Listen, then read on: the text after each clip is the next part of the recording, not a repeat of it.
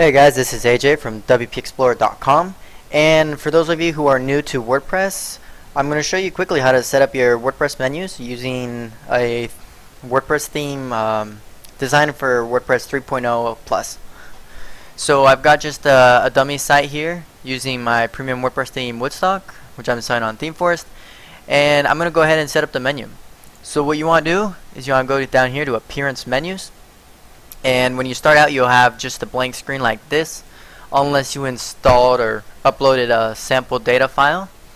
So I'm going to go ahead and make my menu. So I'll give it a name. I'll just call it Navigation, and click on Create Menu.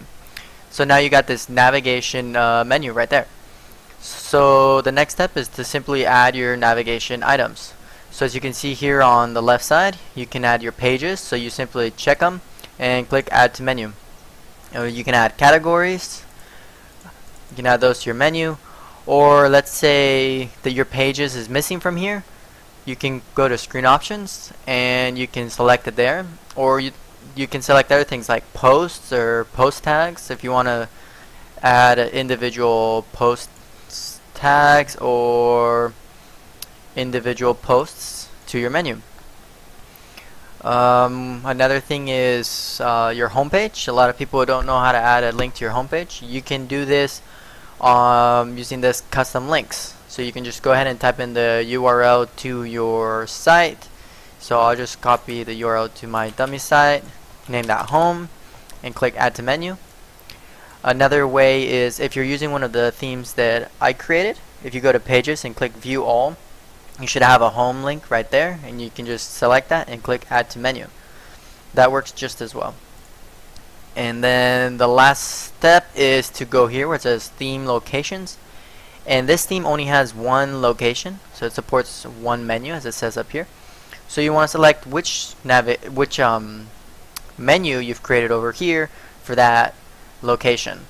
So on my theme up here is going to be the main nav, so I'm going to choose my navigation menu for that and click Save, and then you want to save your menu.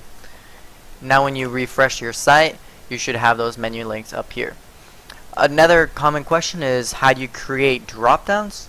So if your theme supports drop downs, the way you do this is by clicking on one and dragging that over. So I'm going to go ahead and drag these two over. I'm going to save my menu. Now when I refresh, those will be drop downs just like this. And on my theme particularly, you can make two-tier drop-downs.